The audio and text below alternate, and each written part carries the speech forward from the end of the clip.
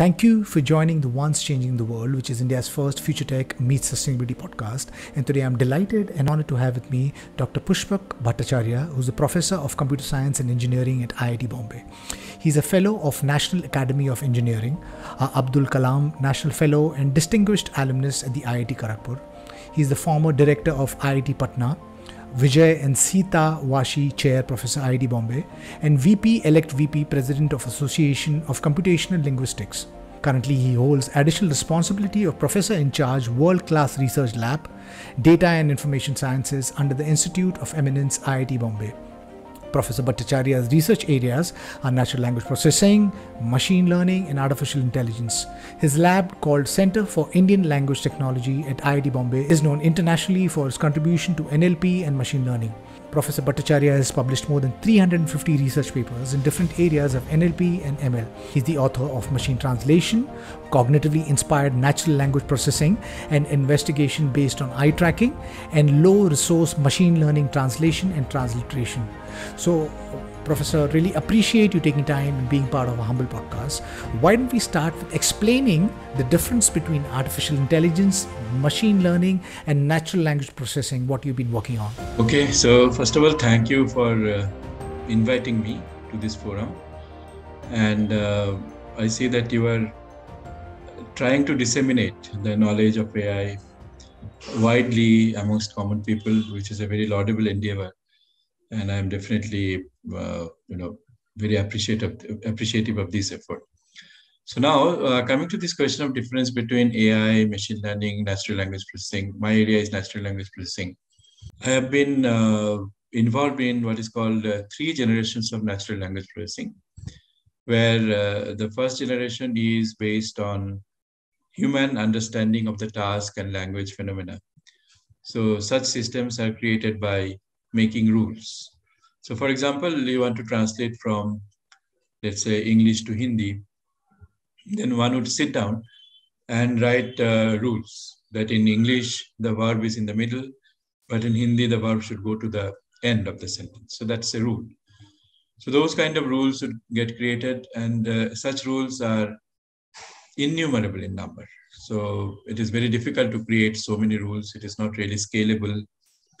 So next came the age of statistical machine learning based natural language processing. So in that stage, we saw that the power of data was being harnessed through machine learning. So that's how natural language processing and machine learning became very close to each other. Machine learning started choosing very challenging problems from natural language processing. And natural language processing got powerful techniques from machine learning. That was the synergy. Now, still, there was human intervention required for statistical machine learning-based systems, which gave rise to deep learning-based systems. As data becomes more and more, statistical machine learning begins to yield ground to deep learning, in the sense that deep learning-based systems get more and more accurate. So in machine translation, we see that most of the systems now are completely deep learning based. So I've seen all these 3 generations of natural language processing.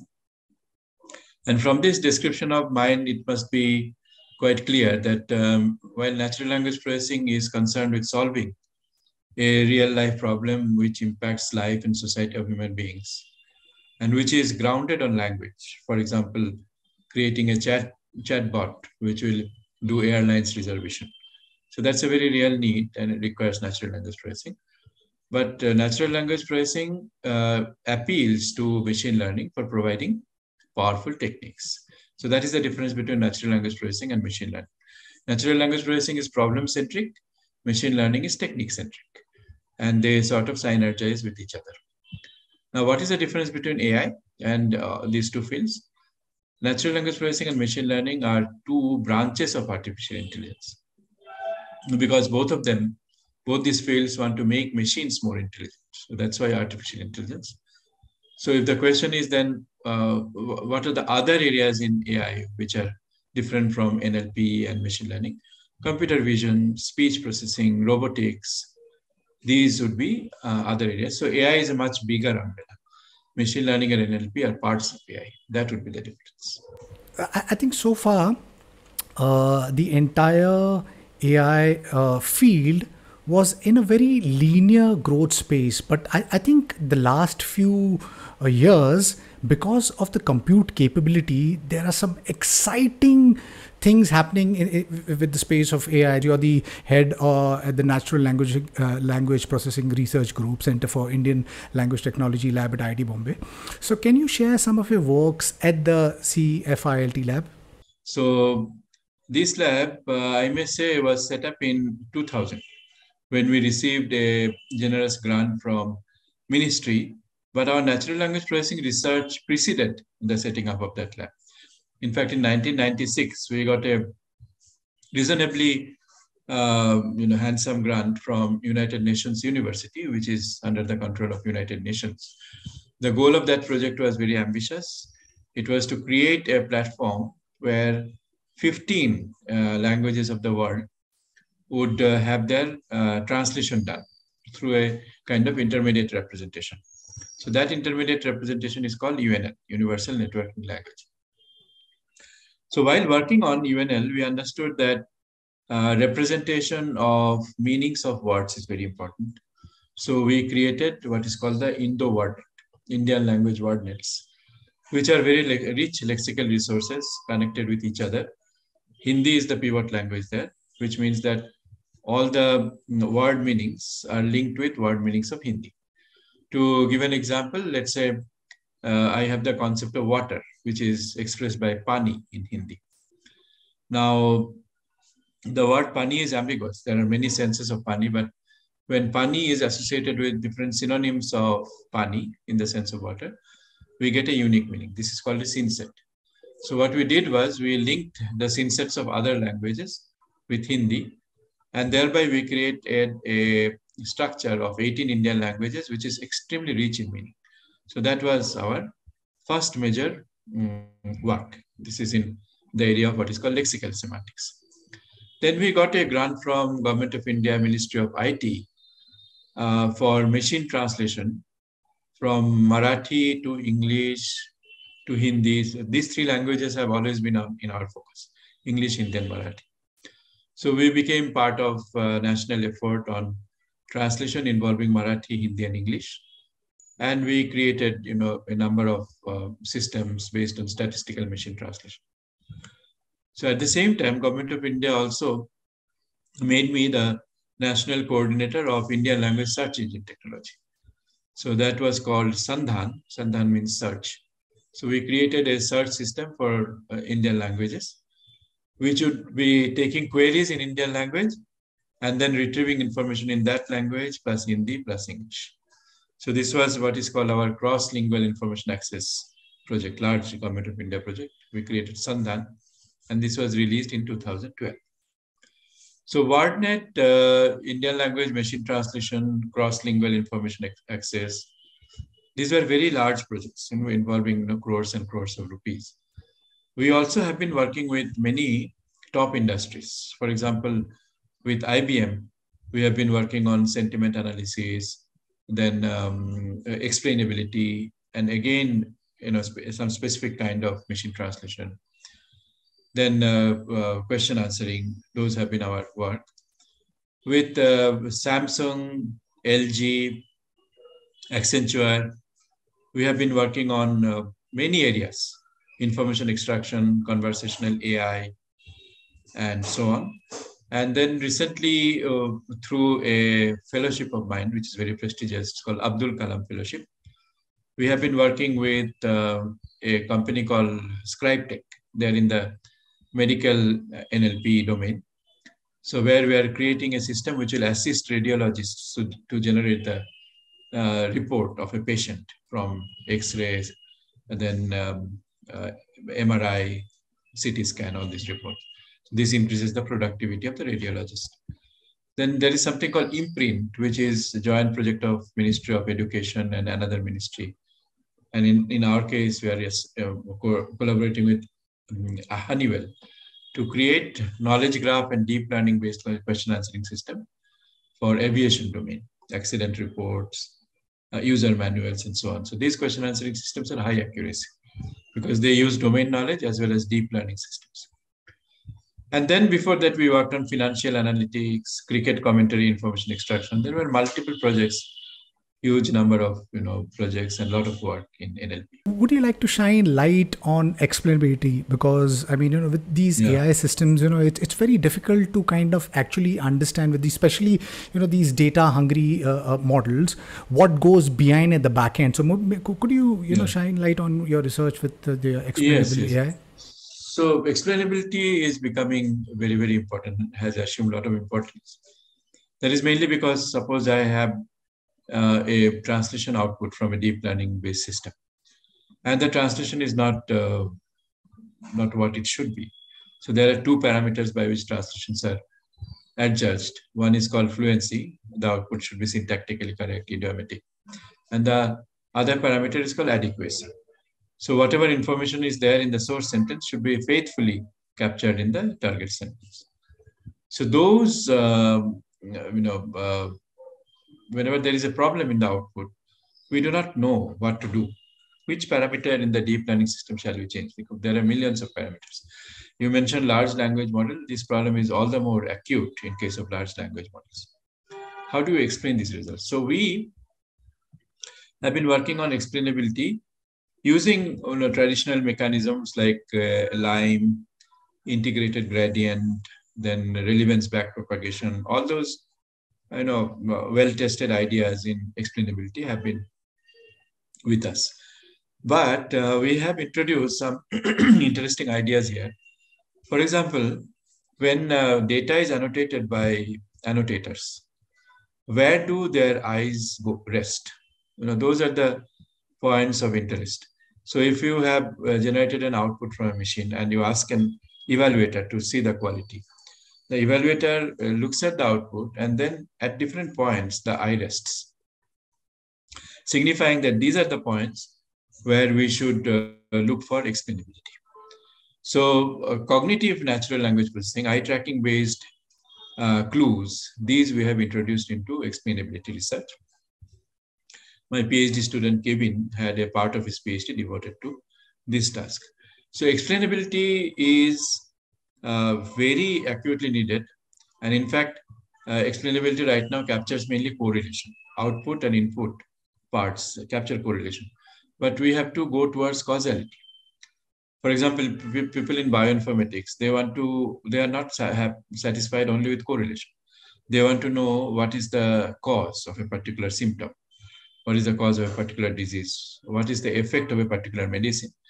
So while on one hand, there is a big force making the models larger and larger and making them more and more powerful, there is also this critical need of the attempt to explain those models.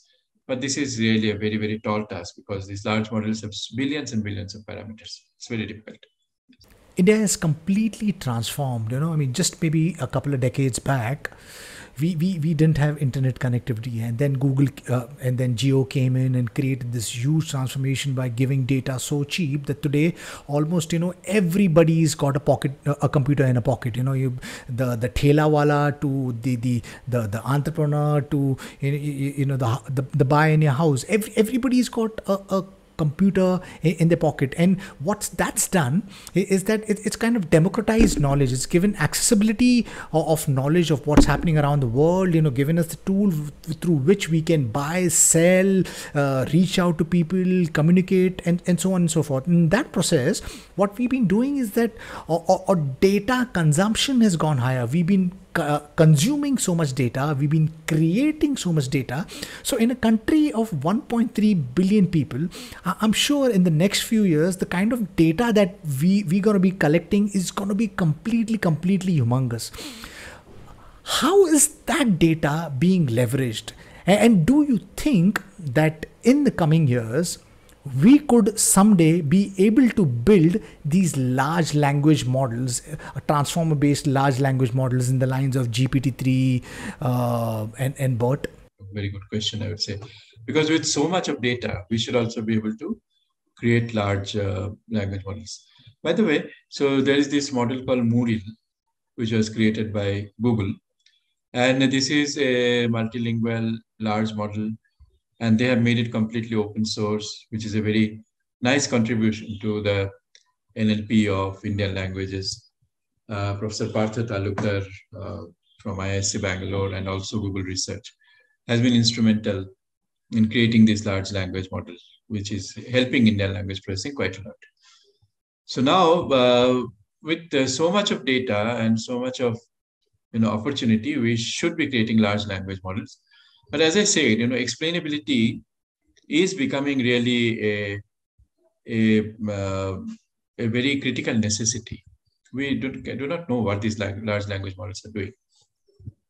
So while all these big industries, Google, IBM, Microsoft, Facebook, they would create very large language models because of the huge computing power and very huge amount of data.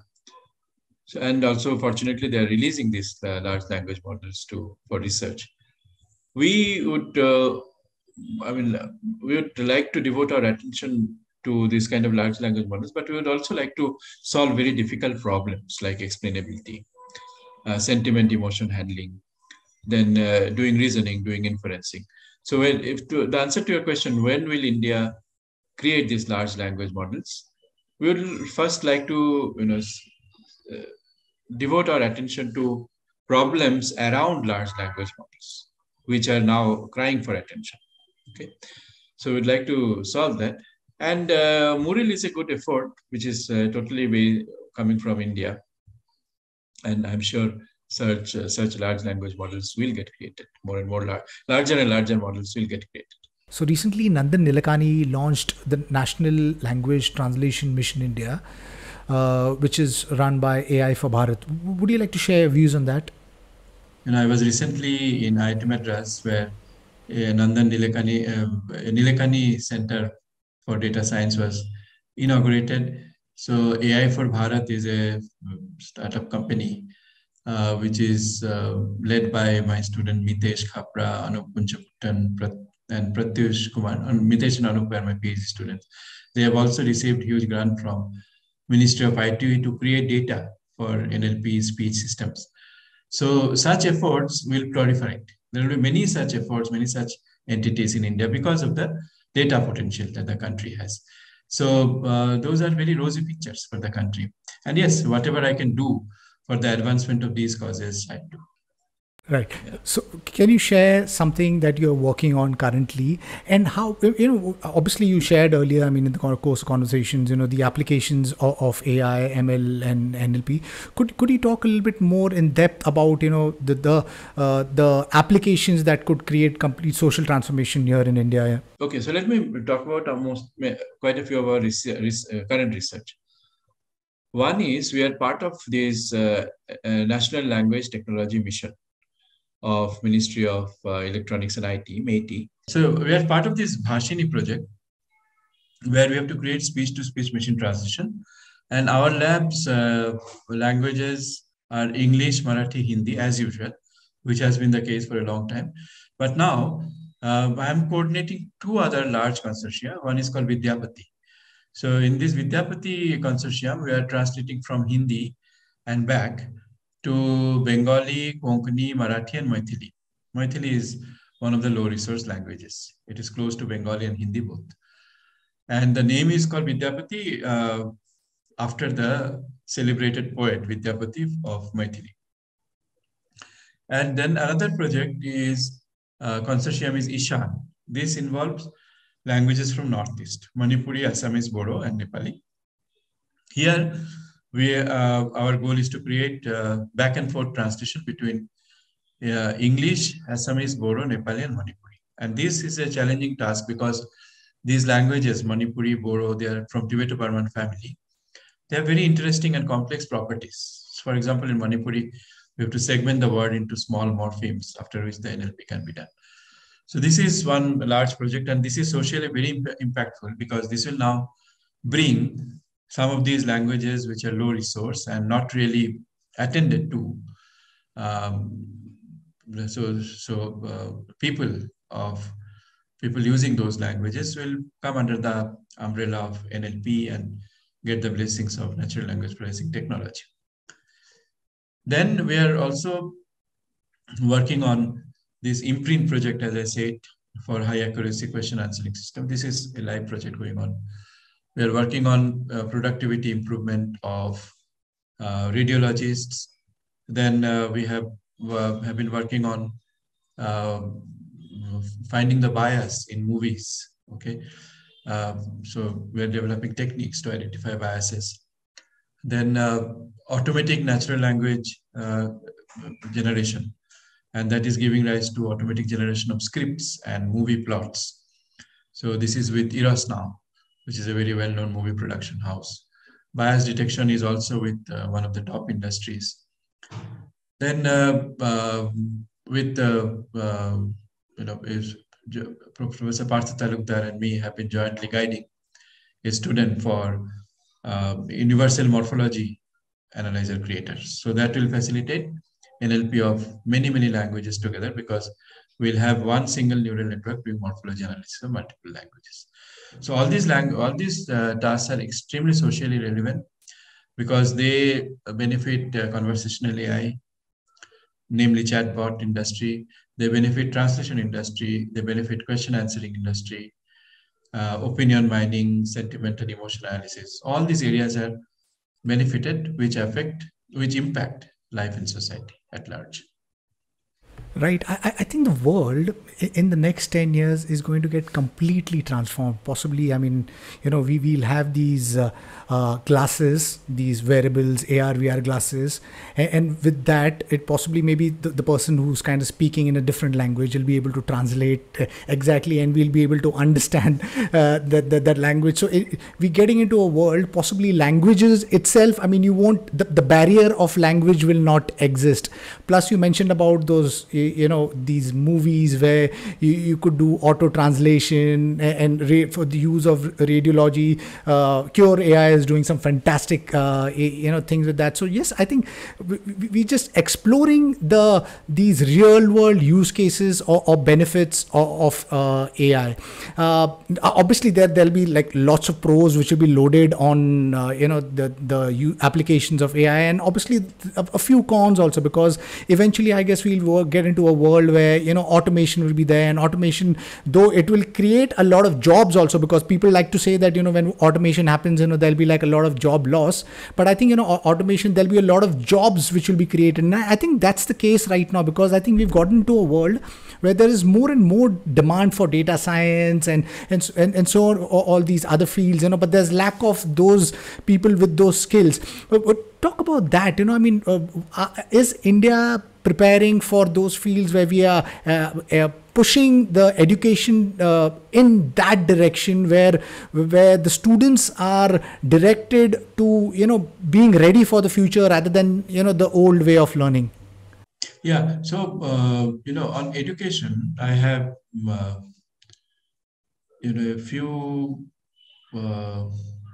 important ideas or important beliefs, okay, which I have seen are effective in the long run, okay, based on many years of being in education, teaching, research.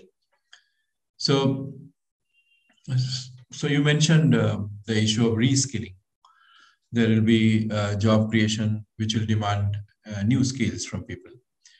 Now, of course, I was mentioning our work. I should have mentioned also a very recent endeavor called Conversational AI Center, which was created in IIT Bombay by signing an MOU between GupShup and C-Minds, Center for Machine Intelligence and Data Science, newly created in IIT Bombay. So I'm also part of that. So, those endeavors require people with a completely different kind of skill. Also, we interestingly note that there is less and less of programming. So OpenAI's Codex system, for example, generates Python code from natural language with very high accuracy in no time. So what is happening then? Is the need for programmers reducing? Indeed, it is so. So on the other hand, there is need for very high quality, high expertise data annotators who have deep insight into linguistics, deep understanding of the task involved. So this segment is increasing like never before. And for our problem, for example, we need lots of annotators who can create conversational AI data, machine translation data. We need lots of evaluators who will see the output of the machine. So while the need for programmers' job, the need for traditional way of computing is reducing, the need for data science, which will assist AI and computing, that is ever increasing. We need those kind of people quite a lot. Now, are we preparing students at the school level, college level, university level for those kind of tasks? So let us see. Now, when we have to, for example, evaluate machine translation output, let's say from language L1 to language 2, let's say from Hindi to English, definitely we need a very good command of English itself. English to Hindi, we need very good Hindi people who are very well, conversant with Hindi, have good insight into language phenomena and so on. So the humanistic education which is emphasizing humanities subjects, is becoming more and more important. What is the reason? The reason is we are asking the machine to become like humans, to take up jobs which human beings are doing. So humanistic education is becoming important. And I think there is good emphasis in that direction in our education system. But I am also a man who, is very keen on foundations. So fundamentals have to be strong. For example, in AI, we need probability very strongly.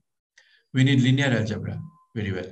So these subjects like optimization, linear algebra, probability, they have to be taught very well. And there are excellent courses from IITs, IIScs, which are also available on NPTEL platform, SWAYAM platform. And the students are well advised, really well advised to acquire these techniques, these understandings very well.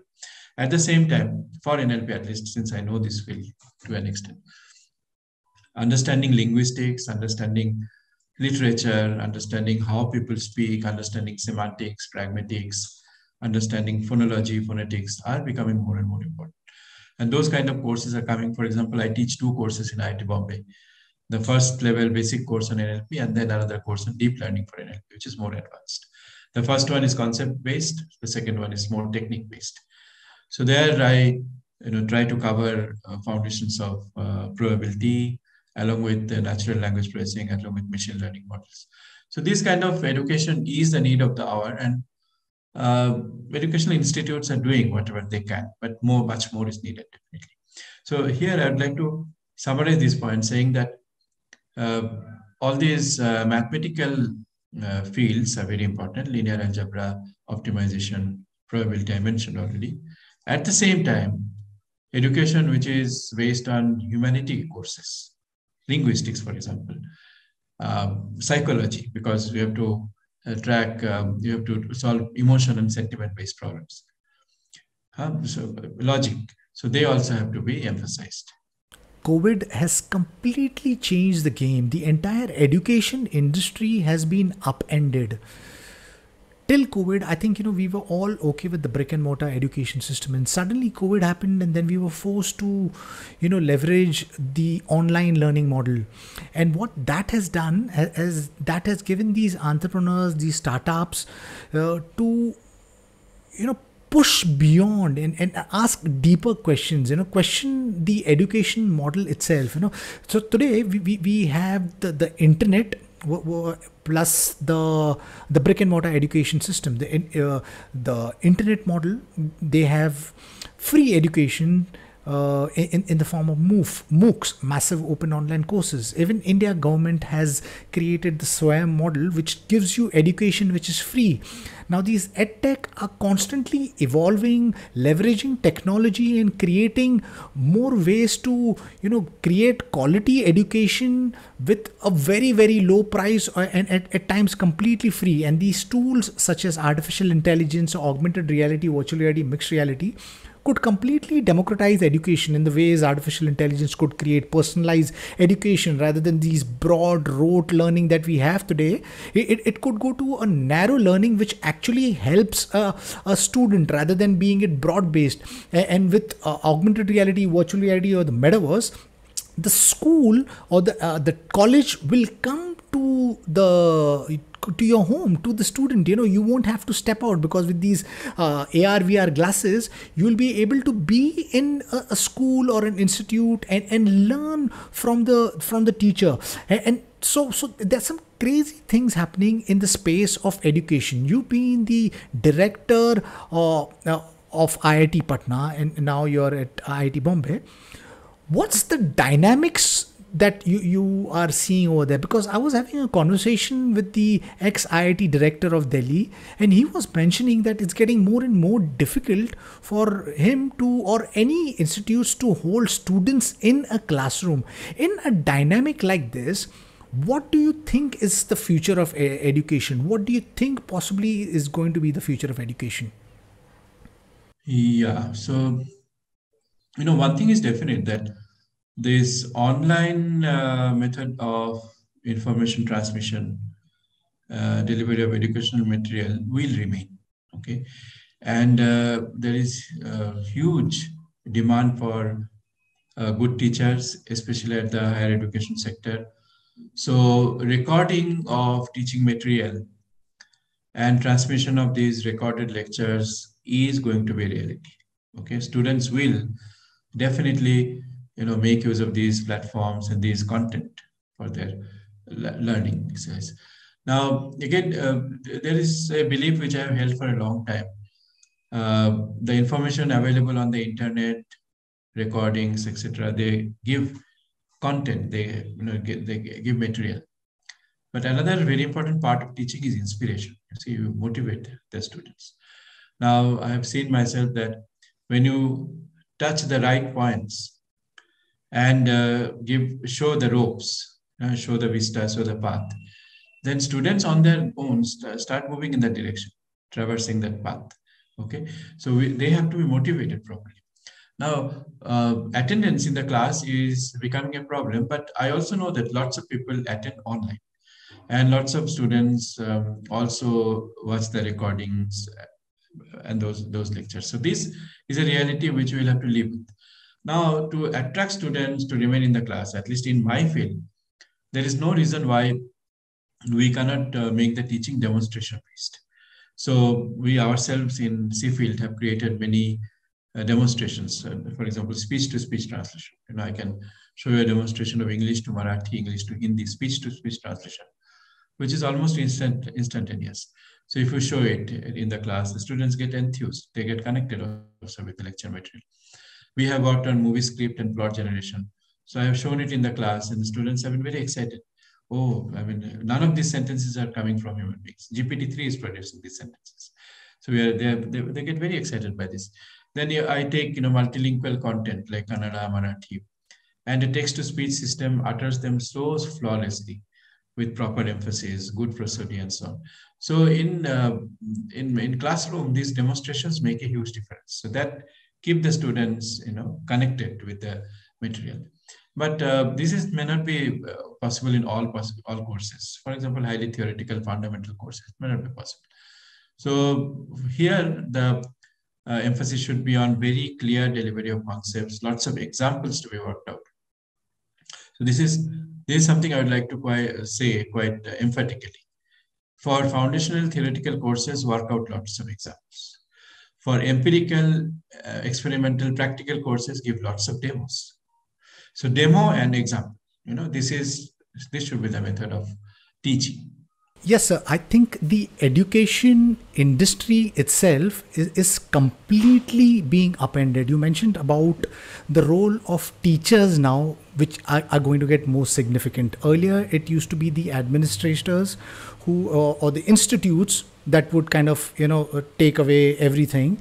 But I think there is a larger movement where the student-teacher interaction is where it's going towards, and there are many platforms which are creating these online models where a student can directly reach out to the teacher. And believe that could be the model, because with augmented reality, virtual reality, we will have experience based learning where it'll be exactly like how you experience learning right in the school. You'll be able to touch, feel things with these haptic feedback suits and these virtual reality glasses. You'll be able to, instead of talking about or making somebody experience something that, okay, about a place, you could be in that physical place, you could actually touch, feel. Possibly if you're doing a surgery, you'll be able to kind of feel exactly. So I think the experience based learning and artificial intelligence based personalized learning, I think, could be the way towards where the education might go to. Now, you mentioned about these tools such as GPT-3. Are you, the institutes, leveraging tools like GPT-3? Have you built applications using that? Besides GPT-3, yes, there are open source platform like OPT175 by Meta, and also Bloom currently, which has become a completely open source large language model. Are you leveraging that? And if yes, have you Absolutely built some tools, applications? So I mentioned to you this movie plot and script generation system. It is based on GPT-3, but of course we are now trying to port it to Bloom right now. Also, our imprint question answering system, which is supported by the knowledge graph, we are trying to again port it to Bloom. And the morphology analyzer is based on MT5, okay, multilingual T5 system. BART we are extensively using. So yes, in our lab we are very, very conversant with all these language models, and not only that, we try to compare and contrast these language models, because the push is now towards less and less parameter based large language models, where you can do with a smaller language model without appreciable degradation in the accuracy. So this research is also quite strong now, how to make use of language models which are smaller in weight. And also there is this field of knowledge distillation, where you get a student model from the original model. The original model is called the teacher model. Then you have a much smaller machine learning model with hardly any degradation in accuracy. So all these movements are going on, and we are very much on top of all these developments in our lab. Would you like to talk a little bit more about the book Cognitively Inspired Natural Language Processing? Yeah, so this was this is a monograph which is based on the PhD thesis of my student Abhijit Mishra, Dr. Abhijit Mishra. Now I believe he is in Apple in Seattle. So what happened was that we were observing this behavior, that when annotators annotate data, and we have done extensive work on sarcasm. One of my students was Aditya Joshi, who did excellent work in this area. He is now a researcher in Melbourne, in Australia. So Aditya's PhD thesis also was converted to a monograph. This is on sarcasm detection, sarcasm generation, that area. Transliteration was with Dr. Anup Kunchukuttan, who did his PhD with me in this area. So your question was on cognitive NLP. So cognitive NLP is term we coined, and when we saw that understanding sarcasm requires the cognitive process to be quite progressive regressive, which is indicated by the eye also. The eye moves forward, hits a word, and then comes back rapidly. Our favorite example in the lab is, I love being ignored.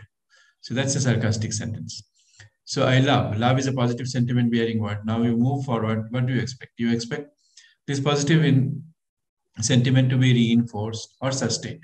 But then you meet the word ignore. So ignore has negative sentiment, and you are surprised what is happening. I saw a positive sentiment bearing word. Now there is a negative sentiment bearing word. So you rapidly come back, devote your attention to what you have seen before. So this is the behavior of the eye. And we exploited this. We said that for any kind of unusual language phenomenon, like metaphor, sarcasm, humor, etc., we would like to make use of these eye signals and add them to the machine learning model's input features to augment the performance. And that indeed happens. This kind of feature augmentation actually produces higher accuracy. But all this work actually started with another motivation. See, that translators, annotators, they are paid based on most of the time based on the number of words, the sentence length, for example. But that we believe is a very crude measure of payment, because you take this sentence, John is in his house, and another sentence, John is in a soup. So the second statement requires much more cognitive load. It's a metaphorical statement. Okay? How can somebody be in a soup? It indicates deep trouble. So here, cognitive load is much higher, and therefore the annotator or the evaluator has to be paid more money. So here, the length of the sentences, these two sentences are almost equal. But in the second case, you have to pay more. So that can be captured by eye tracking behavior, which is an indicator of cognitive load. So there was a 1980 paper, absolutely seminal paper, which established that the mental load is expressed by the eye tracking behavior. This is the eye-mind hypothesis. The load on the mind is reflected in the behavior of the eye.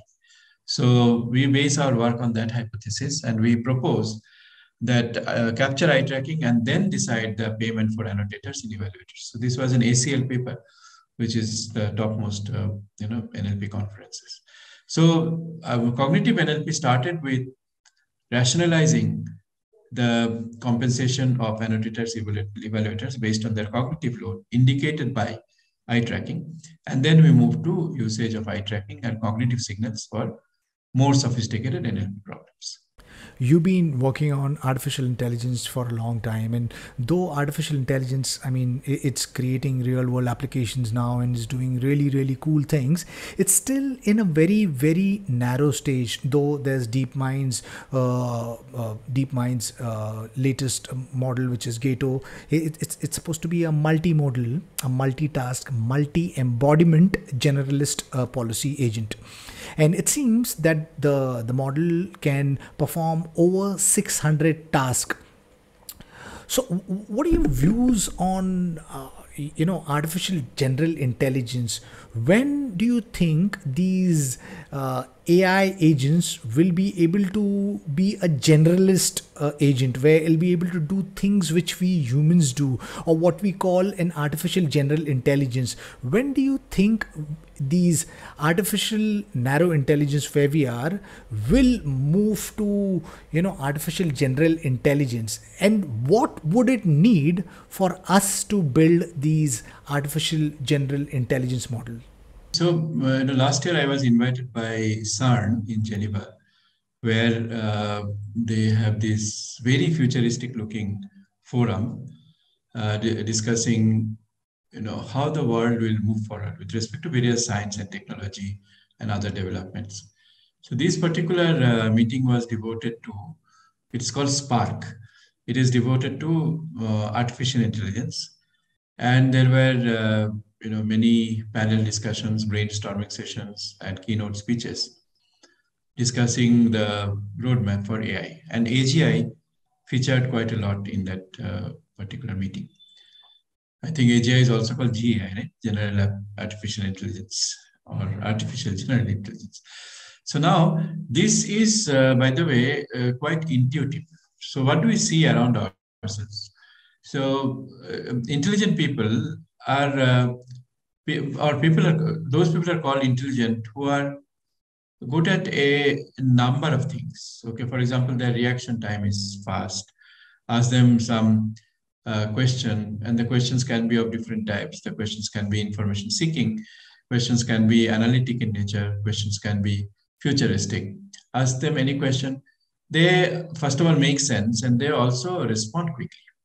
Okay, this is so quick response time, I think, is an important sign of intelligence. So, but of course, that has to be properly correlated with the depth and quality of the answer. Because sometimes you may take more time, but give such a high quality answer and such a perspective changing answer, that also is a tremendous sign of intelligence. Now, we see that for biological intelligence, that we have muscle memory, muscle intelligence. We have brain as the seat of intelligence. But intelligence is also in our fingers and toes and rest of the body. That is what is said. And Indian approach to philosophy, consciousness, etc., has always believed in all-pervading consciousness. Okay, so those can be understood only with a lot of sadhana, a lot of spiritual practice, and refining our mind, buddhi, consciousness properly. But creating artificial general intelligence, to my mind, is not as mysterious as it is thought to be, I think, because we have done a lot of work on multitasking. Many of our papers are based on multimodality and multitasking, especially in the area of sentiment and emotion analysis. Sarcasm, for example. In case of sarcasm, I have collaborators and students, they have written papers from IIT Patna and IIT Bombay on multitask, sentiment, emotion, and sarcasm detection. So in sarcasm, we see that the signal comes from both the picture and the image, the tone, and also the text. So one of my favorite examples, yes, you are a good man. So this is an honest statement. Yes, you are a good man. So that would be a sarcastic statement. Okay. So here the body language has been different.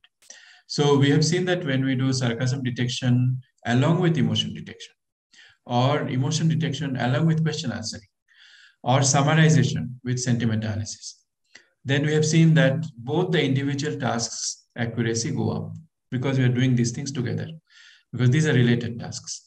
So there is no reason to not see that computer vision task and language task, speech task and vision task, when they are performed together by the same entity, they will assist each other and the accuracy of the performance will go up.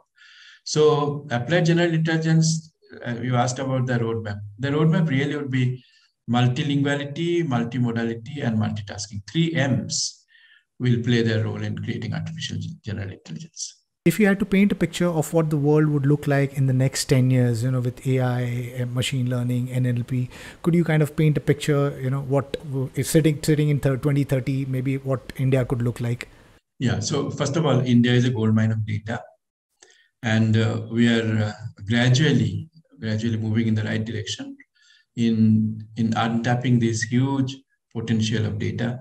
Aadhaar, for example, is a huge storehouse of data. Huge amount of educational material in NPTEL, Swayam, huge amount of translation material in the form of translations in the e-commerce industry, in administration sector, judiciary sector, everywhere we see huge amount of data.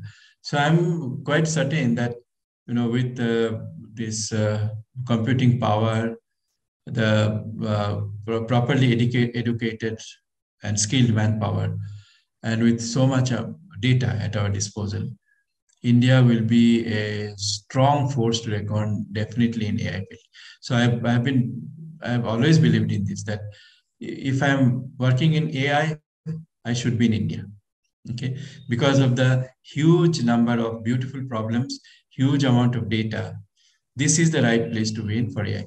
So in 2030, in 10 years, India will be a big leader and big powerhouse in artificial intelligence. I'm quite certain about this.